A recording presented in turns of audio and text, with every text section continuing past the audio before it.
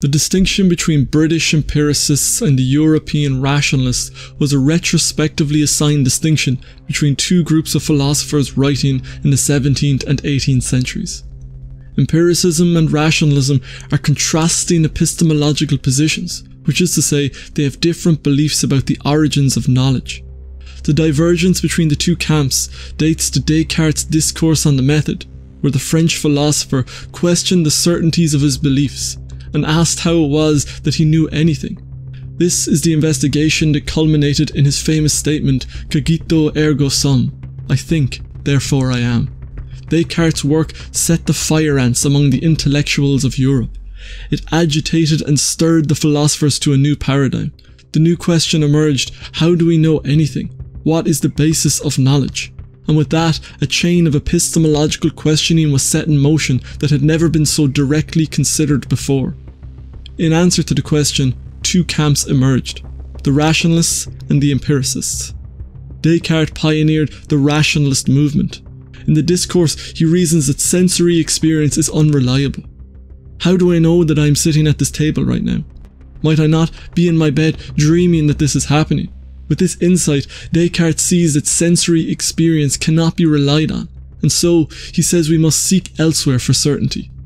Ultimately, Descartes argues that we can only rely on our faculty of reason for knowledge. We can only rely on our minds, and he builds his theory of knowledge from there. In contrast to this, the empiricists say that sensory experience is the only source of knowledge.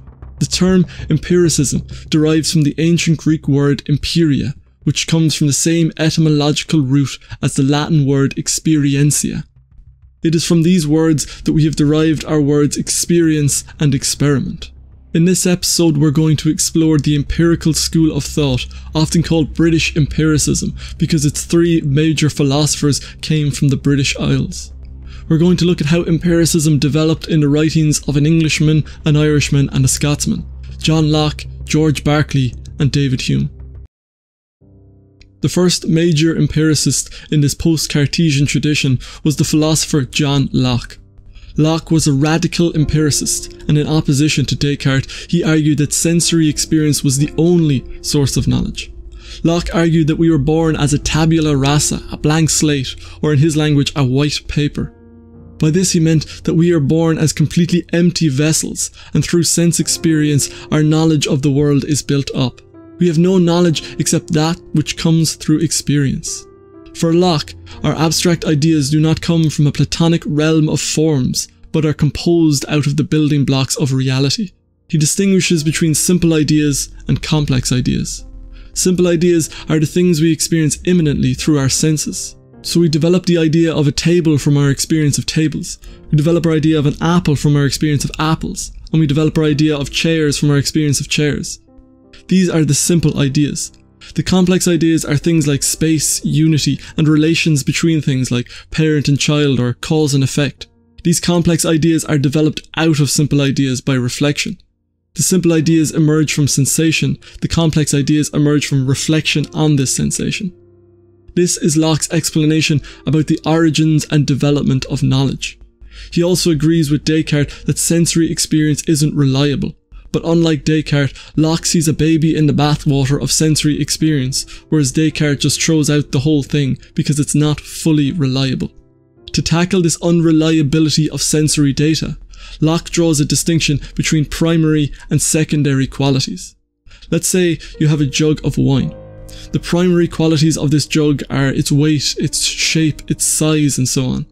According to Locke, these are the qualities that belong to the actual object. Then there are the secondary qualities. Is it hot or is it cold? Depending on whether you're in Siberia or the Sahara, the same jug of wine might appear to be warm or cold. The same goes for taste. If you are a sommelier, then the wine may be delicious, whereas if you had a few bad experiences with wine as a teenager, then maybe it won't. The point is that these secondary qualities can change depending on the time and the person. It might be the exact same jug of wine, but its secondary qualities are different. So what Locke did was distinguish between the primary qualities of an object, its weight, its form and its extension, i.e. its height, depth and width, and the secondary qualities of an object, its taste, smell, texture, feeling and so on. The first set of qualities are present in the objects themselves, whereas the second set are present in the mind of the perceiver. They are our experience of the object rather than the object itself. With this distinction, we can see what is actually in the object itself and what is our projection on it. With the benefit of hindsight, it's also staggering to think of how important this empiricist worldview was for the development of science.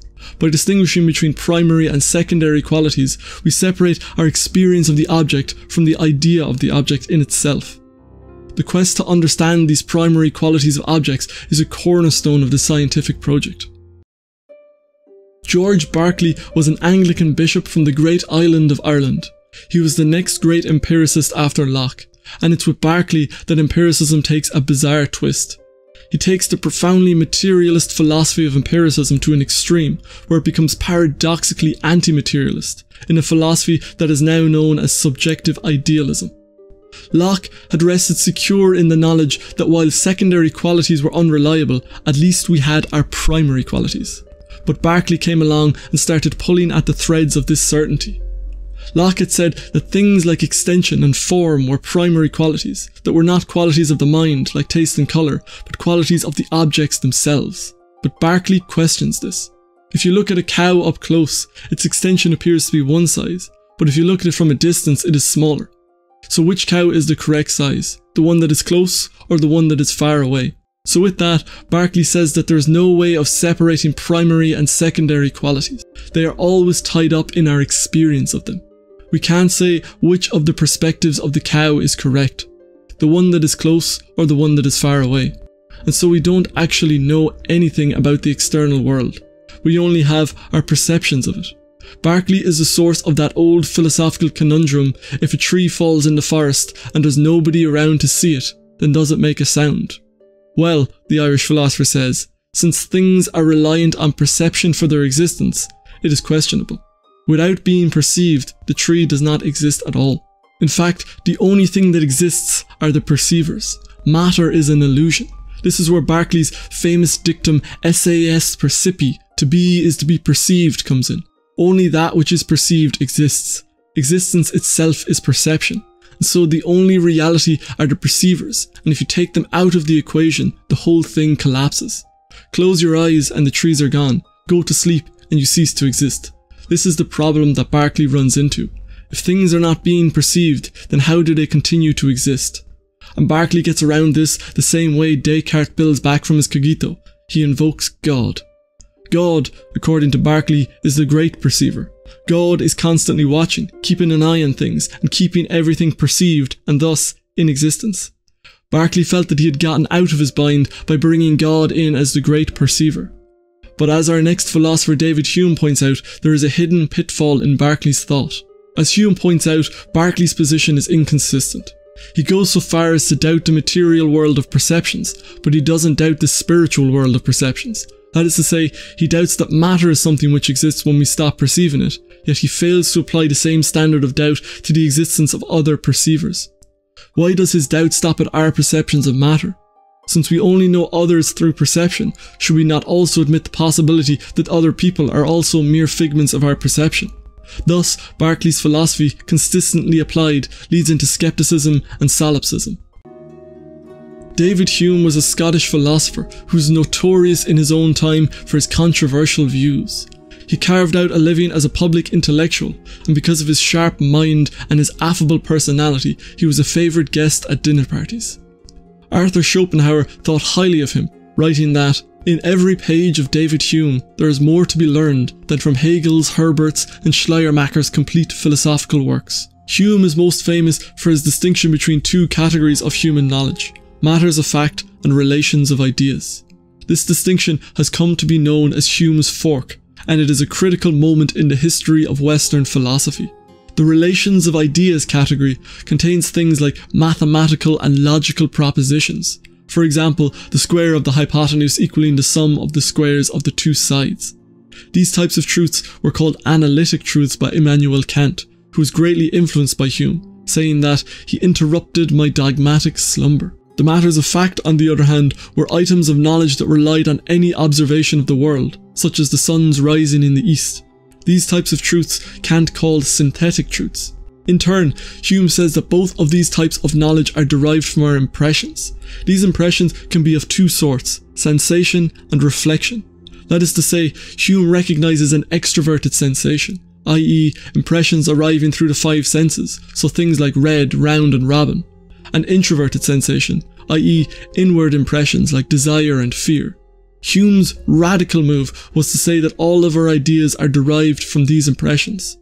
There was no transcendent source of our ideas as the rationalists believed.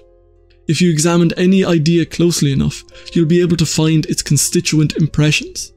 So if you take the idea of a unicorn, or Hume's example of the gold mountain, what you have is the combination of two separate impressions to form something new. In the case of the unicorn, it's a horse and a horn. In the case of the gold mountain, it's our impressions of gold and of mountains. Hume has taken Locke's argument of the tabula rasa, and he has made a theory of meaning out of it. He says that for any idea to have meaning, it must be grounded in an impression. Those that aren't are meaningless. He says that when we entertain, therefore, any suspicion that a philosophical term is employed without any meaning or idea, as but too frequent, we need but inquire from what impression is that supposed idea derived, and if it be impossible to assign any, this will serve to confirm our suspicion. By bringing ideas into so clear a light, we may reasonably hope to remove all dispute which may arise concerning their nature and reality. And of course, when you apply this theory of meaning to the idea of God, the results are controversial. If you have the idea of an omnipotent divinity, but you've never had any impression of something that is omnipotent or divine, then your idea is meaningless. Most of religion and philosophy go the same way for Hume. This went down like a lead balloon in Hume's time. In the other early modern philosophers, you can see the flirtation with atheism, but always followed by the pulling back from the cavernous void, as if they were afraid of the audacity of their own conclusions. We see Descartes do this after the cogito, and Berkeley do it in his invocation of God as the great perceiver. But Hume publicly doubted the existence of God. On his deathbed, crowds of people gathered outside his home in the Scottish capital Edinburgh, curious to see if he would repent his heretical ways in the face of death. But they were disappointed. On the contrary, one of his final acts was to plan for the publication of his most anti-religious writing after his death. These were writings that even he felt were too controversial to appear in print while he was still alive. With Hume, empiricism reached its dramatic conclusion in his moderate skepticism. We could know analytic truths by definition, but the synthetic truths could never be certain in their knowledge. Sure, the sun has risen every day in the east, but it is a leap to say that it will rise in the same place tomorrow. To believe so is to fall into an inductive fallacy. Until the discovery of Australia, every swan that a Westerner had seen was white. It seemed safe to assume that all swans were white, but then came Australia and the black swans. After Hume, there was Immanuel Kant, who brought an end to the empirical rationalist divergence by synthesizing the two schools of thought. With this synthesis, Kant reconciles the divergence and leaves Hume as the last of the British Empiricists. That's everything that I wanted to cover on this episode of The Living Philosophy. If you have any thoughts, insights or feedback, I'd love to hear from you down in the comments. And if you've enjoyed the episode, please give it a thumbs up down below, and if you're new to the channel, please subscribe. And yeah, I shall see you next time. Thank you for watching.